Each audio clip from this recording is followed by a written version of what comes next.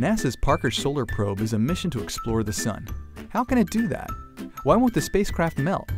Excellent questions. You can't face off with the sun without packing the right gear. This is why Solar Probe is equipped with a white shield that reflects heat off the front and keeps things cool in the back. The heat shield is made out of a couple of different materials. One is carbon-carbon, which is a lot like the graphite epoxy you might see in your golf clubs or your tennis racket, but it's just been superheated. The inside is a carbon foam, which is just another form of carbon and is actually about 97% air. It's a very lightweight way of making a very strong structure. Nobody likes a needy explorer.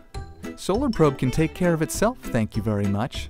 And that's because it has Autonomy software that will keep its instruments safe and cool behind the heat shield. We're too far away to joystick it into place, so it basically has to always be sensing whether or not the heat shield is in the right position and correct itself if it isn't. There are these things called solar limb sensors that are just poking out at the very edge of the shadow, and if those get illuminated, the spacecraft knows, oh, I'm going the wrong direction, and can actually right itself.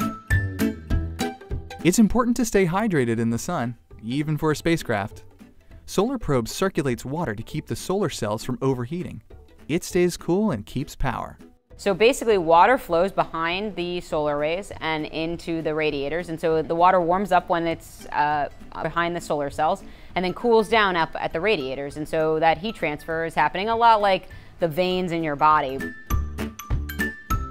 Yes, you read right. Heat is not the same as temperature. Temperature is a measurement, but heat is energy transfer.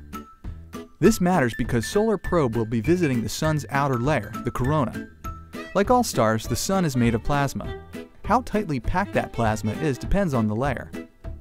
While the sun's corona has a very high temperature, the plasma particles are fairly spread out. So even though the temperature in the corona is 2 to 3 million degrees Fahrenheit, the heat around the spacecraft is manageable.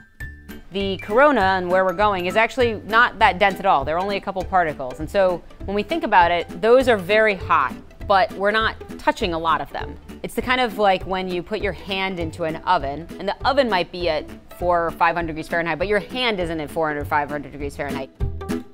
Thanks to its design and destination, this cool, confident spacecraft is all set to explore. We can just sit back and chill as Parker's Solar Probe takes the heat.